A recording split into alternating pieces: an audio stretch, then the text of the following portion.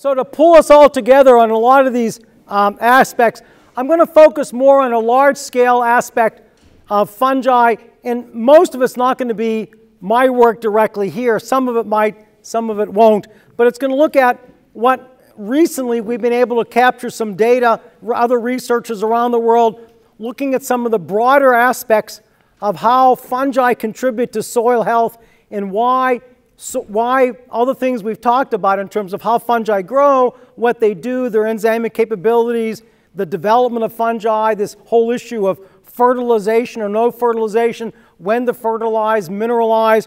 What do we know about those aspects relative to how ecological systems really function? And then what are some of the large-scale things that we do? We've talked about tillage and fertilization, primary as being the dominant ones for agriculture, but we're going to look at this whole question of because part of what has to happen for you folks is you want a stable production system. And what does it mean in an agricultural system in the Southern High Plains to be stable? What does it mean to allow you to be able to predict or to be able to deal with climate variability and droughts and extremes and things like that? How do you manage for that? Because obviously, for last year, you couldn't manage for it. I mean, you simply couldn't do anything.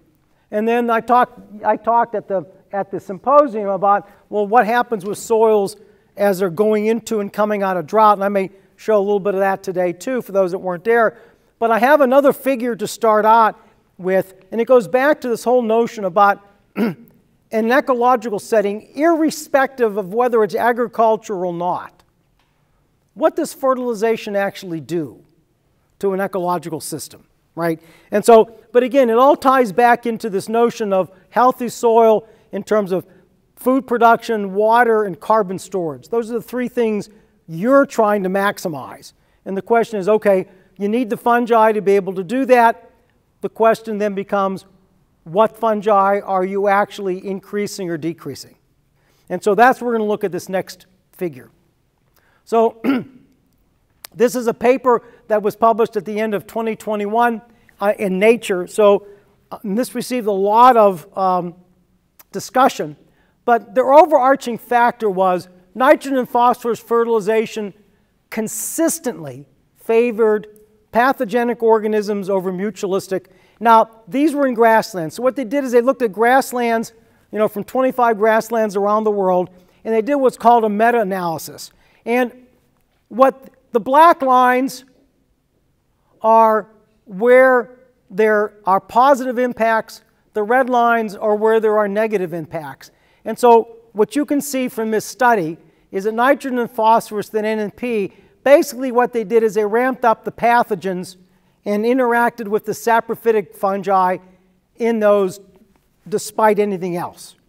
The mycorrhizal fungi were always decreased. So, and again, this is not agricultural systems, these are grasslands, but you're farming in grassland soil. And so the dynamics and the climate is such that irrespective of where the grassland is, right, it's going to impact it. Now, one of the things that came out is that the abundances of saprophytic fungi were not altered. But one of the things they did say is that while the abundances were not altered, the composition of that abundance changed. And it goes back to what we talked about earlier about whether they're basidiomycetes and ascomycetes and zygomycetes, and do you have the right mix of fungi? It's like your cover crop. You can always grow a cover crop, but what type of cover crop matters? The amount and the biomass may be the same, but the effect of that cover crop on the soil is going to be completely different. So this aspect really has influenced then, and we've known, as I said, because of what mycorrhizae are and how they interact with the plant, that phosphorus and nitrogen were going to change that outcome. But we also see that in ecological systems in general. Now, one of the things that this study also showed, this is another study relative to growth of fungi and respiration rates. Remember I was talking about the other day about respiration in fungi and burning off carbon. And one of the things, they were looking at two different groups of fungi, but one of the things that is important is that the upper group, where they're respiring off more CO2, right, was always in the high nitrogen systems compared to the lower nitrogen systems. And it mattered what fungi you were talking about as to whether or not, that's what these indications are, whether it was trichoderma or whether it was mucor. These are systems that were highly fertilized compared to these. And so the indication is, well, if you have carbon there and you give them more nitrogen, they're going to respire more. And while they will do that to build biomass, as I've indicated all over the day, you don't want them to burn off all of your carbon because they won't do what's necessary to start to build soil organic matter.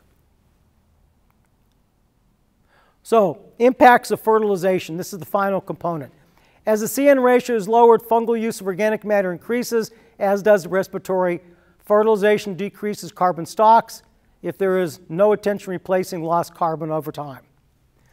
You have to be able to do that. And for us, for you, it's a question of how to manage that. Now, I showed this the other day, and this is the newest study. This came out in 2022.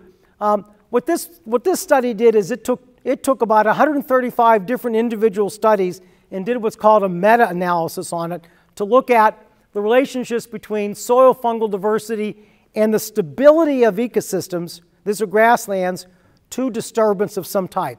And what they discovered is that as the diversity of fungi in your system and their systems increased, you got greater stability with the soil saprophytic fungi. As you had more saprophytic fungi, the stability of the system increased. If you had plant pathogens increased, they decreased. But notice there's no effect of mycorrhizal fungi. These different lines simply indicate different types of grasslands. And so I'm not going to talk about that as much. But the point is right here. As the diversity of fungi in your systems increases, the stability of the system to productivity from year to year to year, despite differences in environment, was increasing.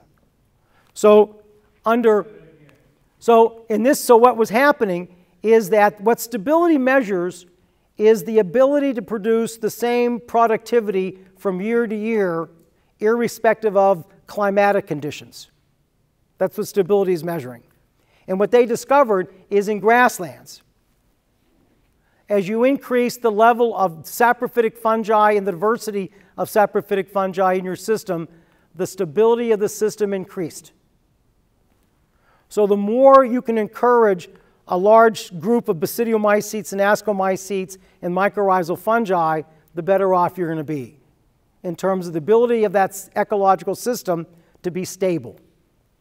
Now, we've talked a lot, I can figure out where this is here. There we go. We've talked a lot about the mycorrhizal component. What they discovered, and I think it's on this next slide. No, it's another component. Let me go back. The mycorrhizal fungi did not show any linear relationship, negative or positive. But I'll talk about what else they discovered on that. Now, I think Dr. LaSalle mentioned something about resiliency and resistance, or maybe it was Dr. Zimmer. You know, what the things, not only do systems have to be stable, you want to ask, are they able to be resilient in that, if disturbances in climate do occur, when do they fall apart? How long will it take for them to fall apart? And that's the resiliency. And so what they found is they were more resilient when you had greater numbers of saprophytic fungi, when your root endophytes were present. As your pathogen levels increased, your systems were not very resilient. And again, there's no indication of mycorrhizae except in these grasslands. You tend to see this increase. So basically the outcome of this is that not only do they keep them stable, but they deal with perturbations better. And these are environmental perturbations not caused by you. These are perturbations caused by natural changes in a growing season. So here's where the outcomes. A consistent stabilizing role of the diversity of soil fungal decomposers.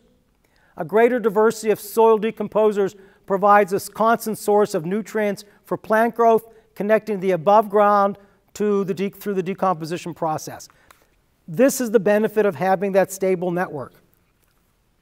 And there was a positive relationship between the proportion of mycorrhizal plants and ecosystem stability, but diversity does not seem to be the linkage. The linkage is simply that you have mycorrhizal plants in the system. And higher diversity of fungal decomposers and root endophytes is positively and consistently associated with the resilience of productivity after drought. That once you got out of drought, the productivity of the system was able to quickly respond positively after that drought event.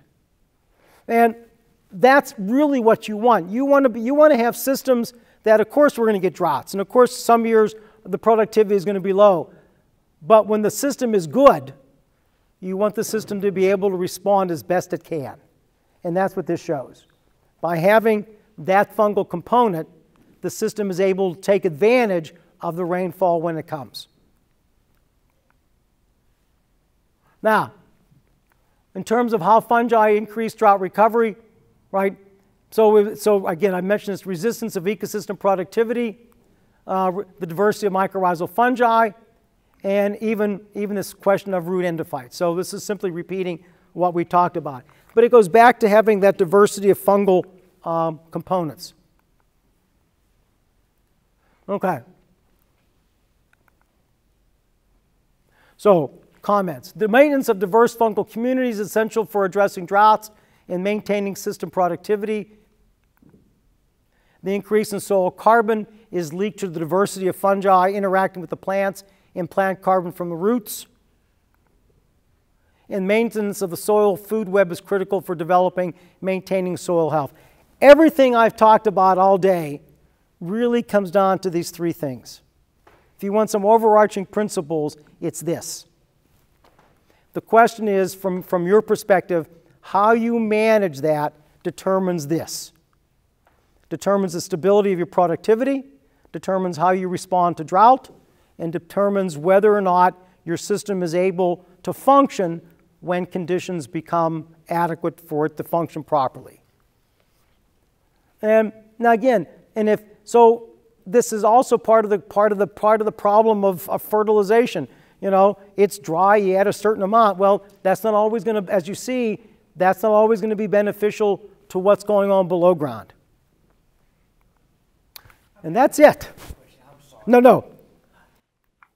So, this third one here, there was a question asked during the conference, and somebody asked, you know, they're coming out with this nematode-resistant cotton. Right.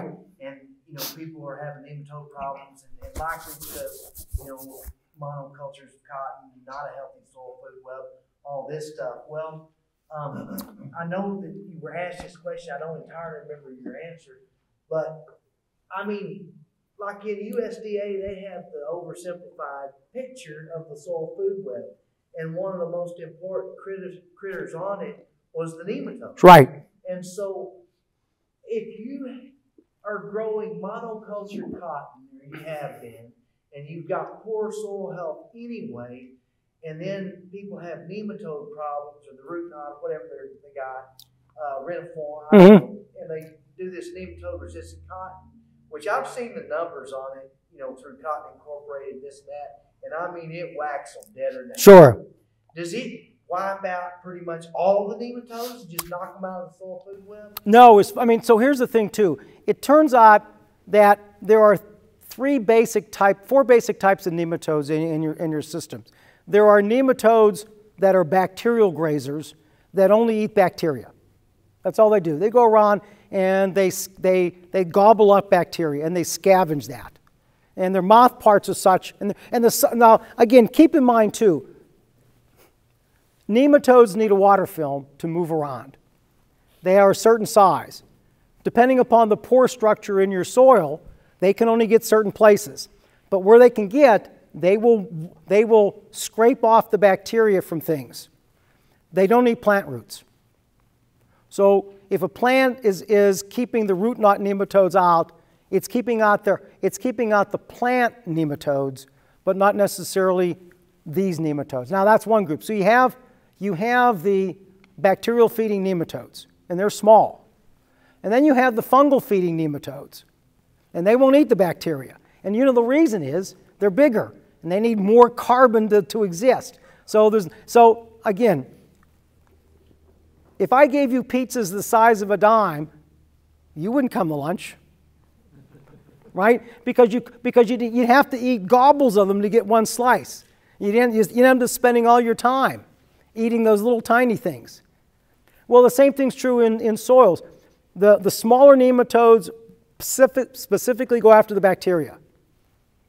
Now, the larger ones, the fungal feeding ones, go after the fungi. And what they do is they either eat them like spaghetti or they stick a long straw into them and suck out the contents.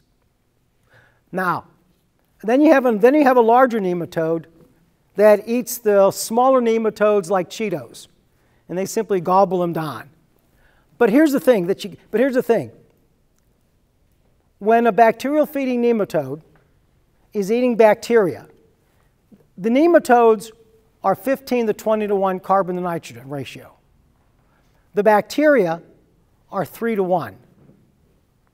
What happens to all that nitrogen that nematode has consumed? It poops it out as ammonia. And so that's the food web. The reason grazing is important in these systems is it's quickly converting the microbial biomass to a plant usable form. And it's mineralizing that organic component to its inorganic state. That's why these food webs are so crucial. I mean, I think someone mentioned this the other day, but I'll tell you too.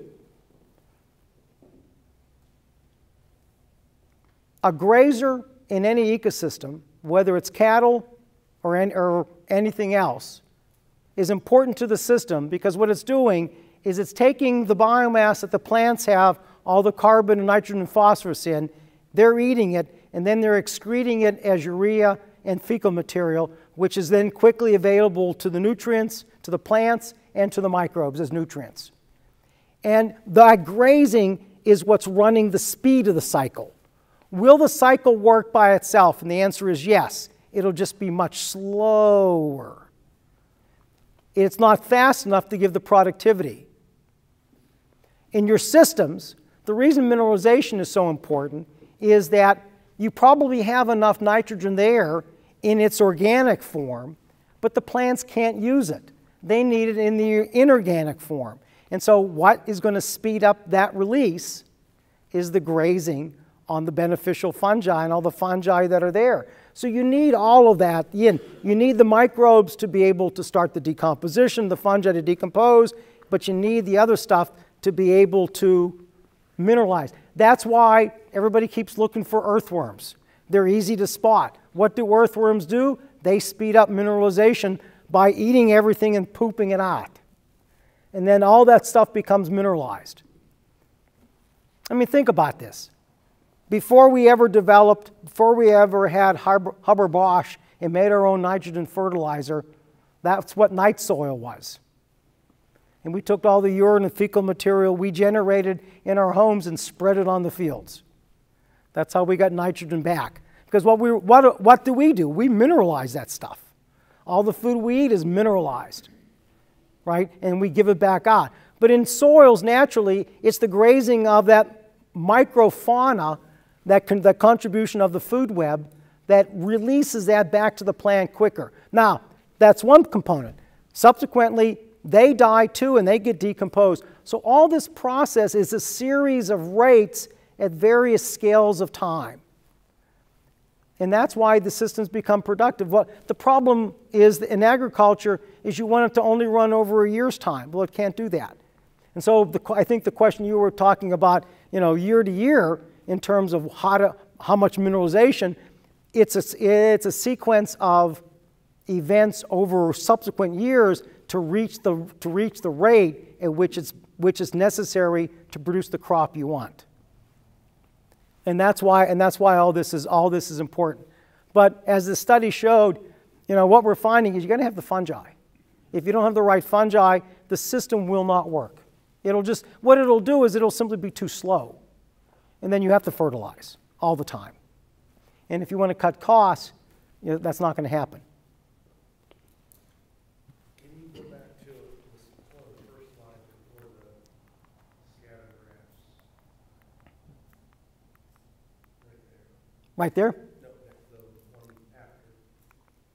No, before that one. One more? No, you keep skipping it for some reason. Two forward. One more. That one right there. Yep. Okay. Okay,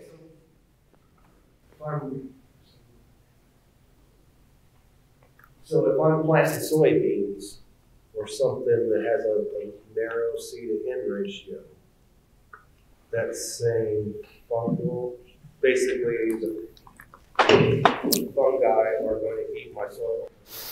No. So here's the thing about legumes, too. And I should have mentioned this earlier. When you plant a pea, a black-eyed pea, a soybean, anything in your field that has the capacity to fix atmospheric nitrogen, that nitrogen is not available to those microbes that year. The plant has to decompose. You're building it for the next year. Right? That nitrogen does not get released immediately. Why? Because the plant's tied it all up in its own biomass. It may release some as exudates, but it's not releasing all of it. And keep in mind, the rhizobial bacteria and the other bacteria that are nodulating with that legume are fixing nitrogen for the plant to give them carbon. They're not releasing that nitrogen to anything else either. It's only going to their host. Now, the host is going to slough roots and stuff like that, and you'll get some, but that's not any different than a grass. But when that legume dies, all the nitrogen that it had fixed is now in the system where it wasn't before, because it's taken it out of the atmosphere. And so that's the benefit of having legumes in the system. Legumes don't benefit the current crop. They benefit the next year's crop, because it takes that time to process that material. So you're all, again, ecological systems, I guess I like this analogy, ecological systems are always building toward the future. They're never, because that's what successional patterns are. Ecological systems are always moving forward in time to reach some other state. They don't ever stabilize at a given level. They're always moving and trying to up what they do. So but we tend to sell out the future generation. Yes, we do. No, and that's exactly right. We don't, I mean, in agronomic systems, because of what has to happen, we don't look past the first year. But what this whole thing is saying is if you only look at the first year, you'll never get anywhere. You're really building toward the 5- and 10-year level. Stephen? So with legumes, we are pulling in more nitrogen, but it's a slow release, and it is stored in the residue of the plant. With the residue, the carbon that is in the plant, does that help buffer the carbon to nitrogen ratio as that's all kind of breaking down and releasing? Yes, well, it is, because it's adding, so what it's doing is it's adding nitrogen biologically that you don't have to add chemically. Okay. That's what it's doing. So you don't have to add that amount chemically. So it's by far a lot more beneficial. Well, it's cheaper, but it's also not a slug of nitrogen coming in all at once, right? It's going to gradually release that over time. And again, all ecological systems do that. So would it be beneficial to have, like, when you do a cover, have a legume in there? Always. Yeah, because again, there are calculations as to if you have certain number of legumes per acre, how much nitrogen don't you have to add? And that's not for the current year, that's for the next year. Because that nitrogen then is in your system that you didn't add. You didn't add. And so that's the benefit from that. So you're probably familiar with Richard Mulvaney. My takeaway from that, I mean, do you agree with the fact that I thought they were saying when you fertilize something, you're actually not fertilizing the plant, you're kind of fertilizing the biology that then release things? Well, it goes back to this first picture. Where was it? It must have been in a previous one. No, it goes back. I mean, part of it is you are fertilizing the biology because everything needs nitrogen. It's a question of where that balance is between applying too much. And again, you're fertilizing because the system doesn't generate its own enough. That's the problem.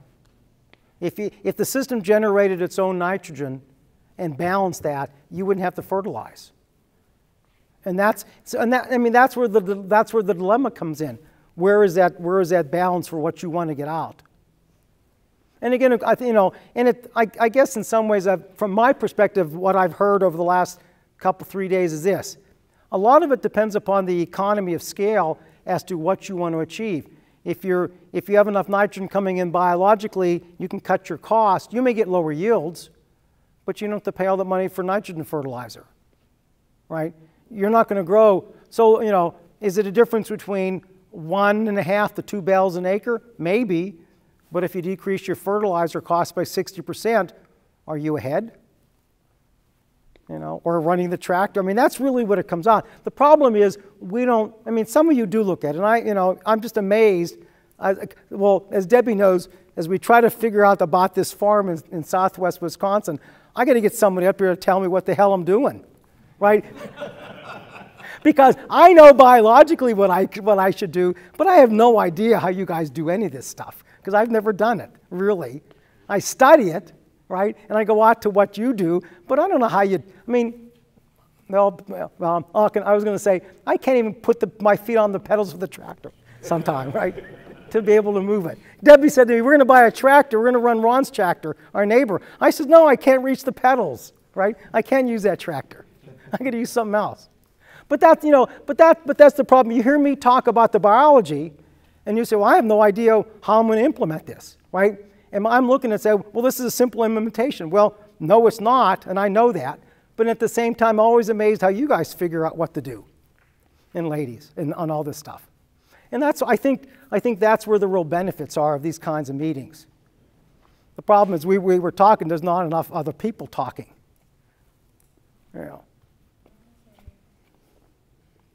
What else for this afternoon?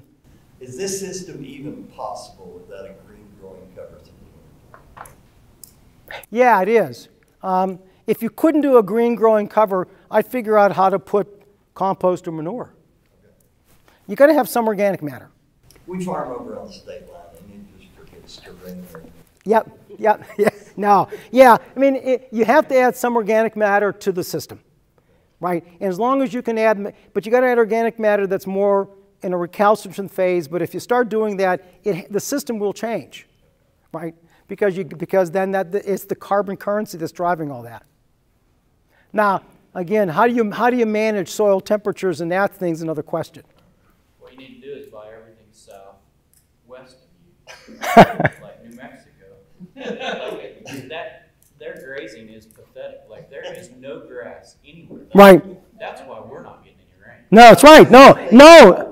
I totally feel like that's the problem. But as that environment changed in eastern New Mexico, our rainfall changed dramatically. Oh, it would.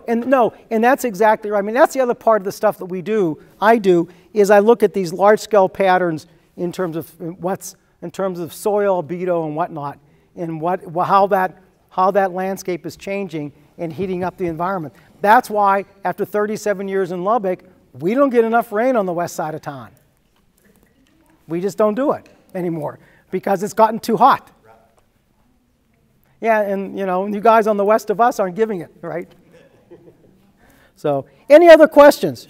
So, one of the things I was going to mention too, the reason I put my email address on the the schedule. If you want any particular slide series or whatnot, or PowerPoint, I'm more than glad to send it to you. So if you wanted information like that, because I know it's all going to be put up on the web, it's being recorded. So I really do thank you for taking your time out of the day to be here. I've learned a lot, so I appreciate the chance to be with you. And thanks to RN and the group for organizing this. And so we'll just keep talking. Yes, sir. I'd just like to say that this is probably the best meeting I've been at in several years. Well, appreciate that. Thank you, Ma. Thank you.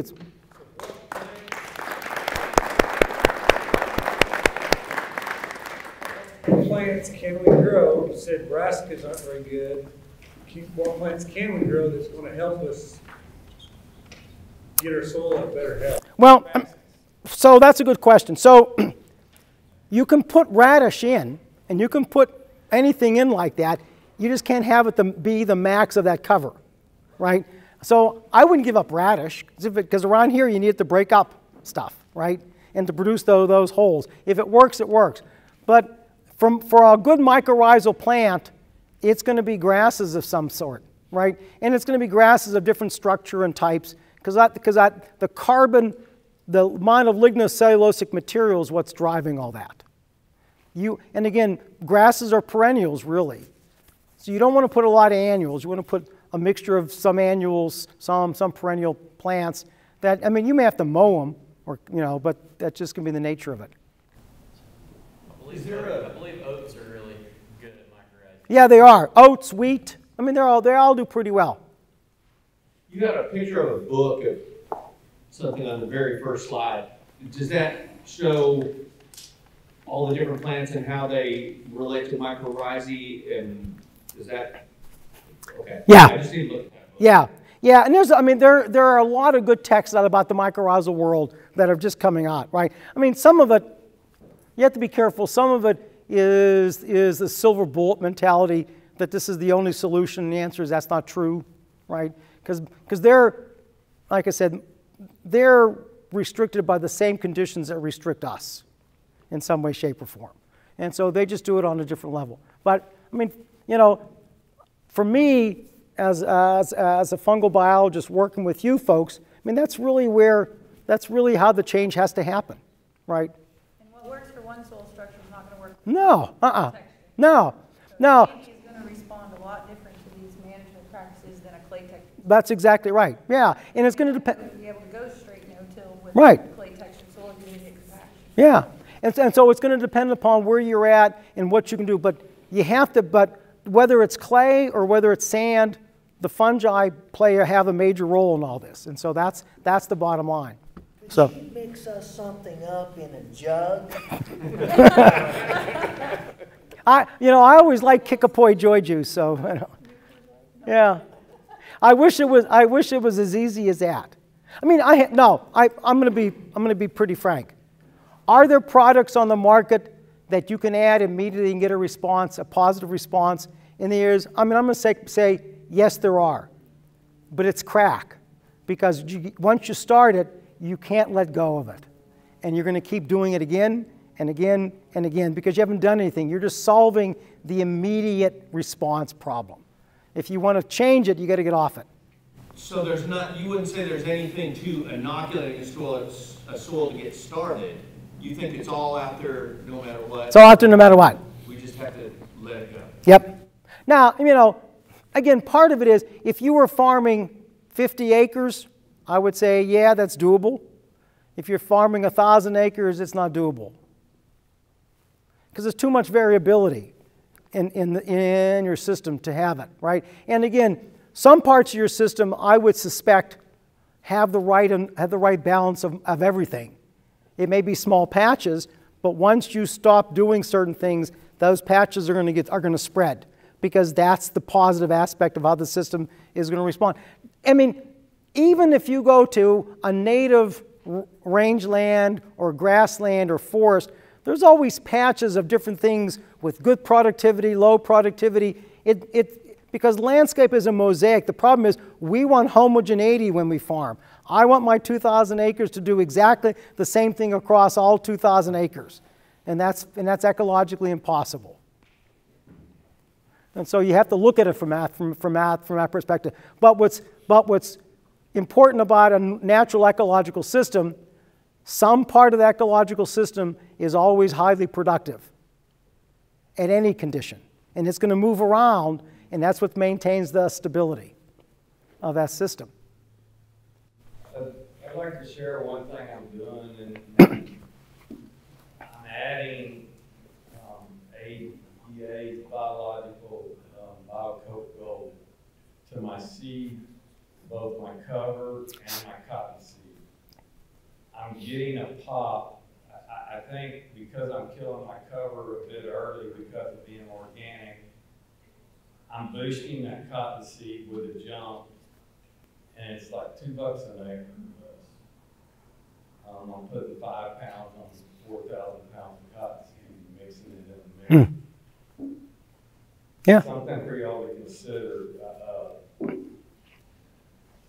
think it's cheap a little bit, but once I get it built up, this is probably will be my fourth year of using that product. And that's not the only thing I'm adding to my seed. No fertility otherwise over 20 plus years, going on 30. Just something upon it. Mm-hmm. Yeah. Tell me exactly what that is again. Coat gold is the name of the product. And what is it? It's a mycorrhiza. Right. And it kills and it's a mix. It's just a dry powder. You can pre-do it early in the season or you're not doing anything, coat on seed. You can mix it in the box, but I like doing it in a mixer. I'm assuming your seeds are untreated, like with anything like that, right? Yeah. We had a trial that we were working with, and we couldn't get our hands on any untreated seeds, so. You mean all? And so now we did, and what we saw is that we didn't get any response when we had treated seeds. Now we have the untreated versus treated, and we're now seeing the response. Mm-hmm. So, Yep. yeah. Can you take the treatment off with a water soak? The other thing we're doing, and this is way out there, but we're adding 20% of, in a marginal moisture year, we're adding 20% of the weight of the seed in water and basically taking the cotton seed to the field half germinated. Do you have any trouble flooding up your planter with soft seed? We leave it in the mixer for 4 hours. It takes about 4 hours to totally get it soaked up. And then we add the biocoat gold the last couple of minutes of spinning. We spin it for an hour consistently and then spin it every 30 minutes just to keep it from sticking. And then add the biocoat gold. And it puffs up. You put one box in and you're going to get a box and the third out because it goes. So if you have trouble in the field, Well, you got to chunk it, or no? I had some that got to 124 degrees, and I called Jane and I said, "What do I do?" And she said, "Plant fast." Yep. It came out of the ground in a hurry. We got hung up on it for a couple of days. You don't want to pre-soak a bunch like that and then let it sit for a couple. No, you don't want to do that. The day You gotta be in trouble. Yeah. And if you do have to let it sit, you need to be turning, you need to have an open container in the shade. If We it's put in it that back in black the box mixer. sitting outside, it'll cook. so you've That's done what this people before? told me. The guy running the pro box. Okay, cool. My comment was going to be like a little crack early seems to work really well. And it feels good. You just don't want to get addicted. No, that's right. Yep. So crack is bad for souls, but what about something more like heroin? Get on that H train. No, I mean, I'm thinking more of a good Chardonnay or Merlot or something like that. You think about this. In normal systems, what jump-starts ecological systems in natural terms? It's where the buffalo urinate, the cows urinate, the nitrogen that gets put in, but it doesn't get put in uniformly. It gets put in as small patches around the landscape. and that primes it, but it doesn't overwhelm the system, right? And you see different responses. I mean, the thing about it is, you know, in any system you'll have animals digging up holes and building things and whatnot. It's those small scale disturbances that then contribute to how the system responds. But the problem with us is we take a whole landscape and disturb the whole thing and homogenize it, and then nothing responds. So yeah, there's nothing wrong with adding nitrogen to a system. It's just, you know, ecological systems don't have it going in all at once everywhere. Then that's a disaster. Could there be a different school of application to where we tried to more mimic that? I mean, we know it can move around great distances. Yeah, I mean, and you know, and I hadn't thought about that till we just said it. Maybe that's one. You know, you do one row in, one row out. Don't put the nitrogen everywhere. You know. What about on the cover crop, Dr. Zach, where I'm plowing? I pondered this of basically strip tilling and maybe leaving a 10-inch band of green growing in the furrow that I can manage, you know. Right. Put the cotton and keep it clean. Leave that go longer so that the micro are alive, and I mean, is that up? That's a possibility too. I mean, again, this is one. I mean, I know from my experience, my answer to this: when you plant, do you plant exactly the same space every year? Depends on your planter. Well, no, but see, but that's also part of the problem, right? Because an ecological system, plants move around the landscape, right? You know, and again, I think part of the dynamic for all of us is to figure out what is that dynamic where we have to move things. You know, it's not moving them much, it's just moving them. On that same cover, and how far will a mycorrhiza go, let's say, in a month or 2 months? You know, what population can we put these in to try to save the amount of water we can and still get that fungal growth that we want? Well, no, that's a good point. I mean, the data I've seen, and even from my own measurements, when I go out to a cotton field, if it's been planted in terminated wheat, the cotton's been planted in terminated wheat, it doesn't matter where I sample in that field, as long as the wheat roots have been there, there are mycorrhizae. Doesn't matter. So it's a question of how you want to plant into that and how much water do you really need to get the crop up.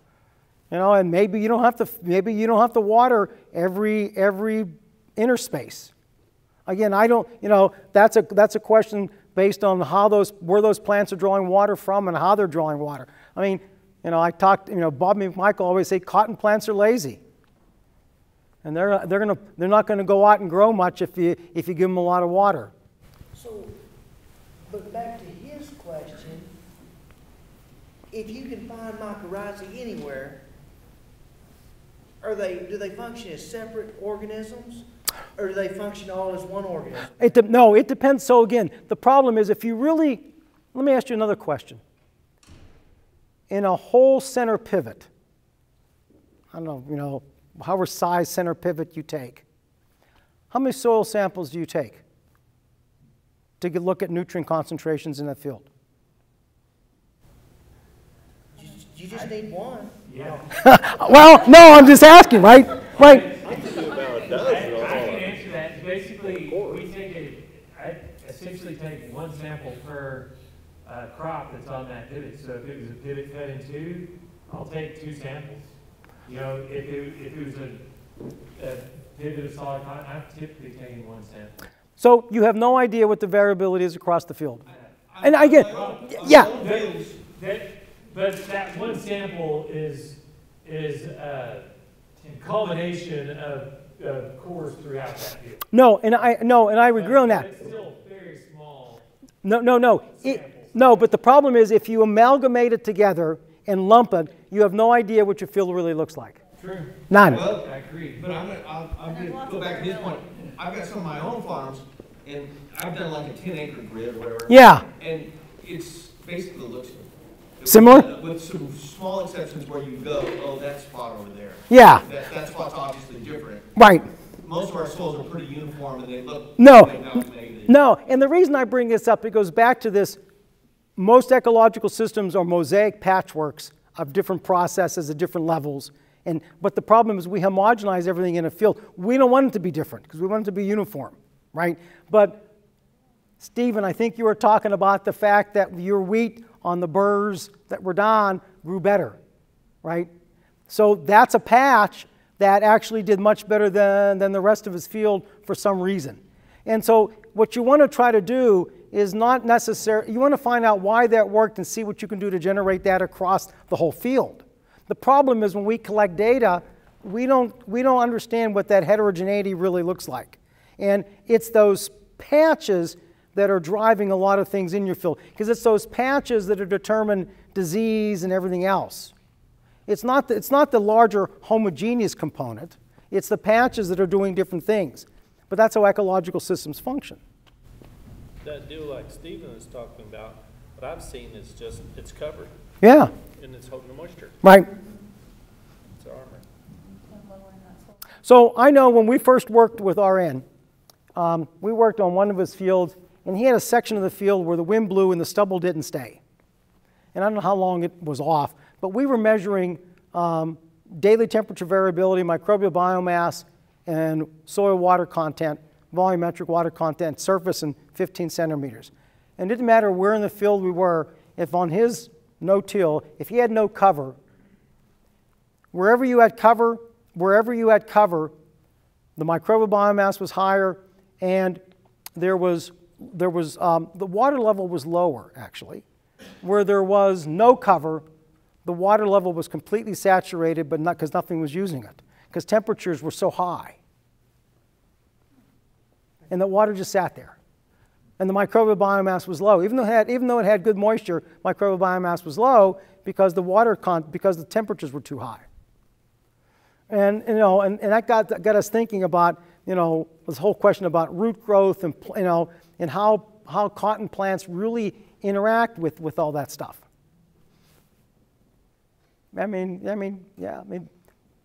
It's this whole notion of really the ecology of agroecosystems is different because of the fact of the timescales which we want productivity to occur, and that's the basis.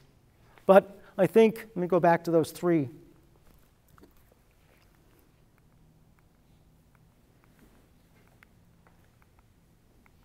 I think those three summarize everything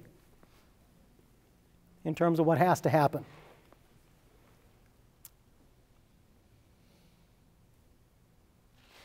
Okay, so I'll give you the college credit for the class. I'll sign your certificates when you leave, right? No, I do appreciate it. I've learned a lot. So, and by the way, it's free tuition. Isn't that what the state of Texas is promising, right? So anyway, thank you guys.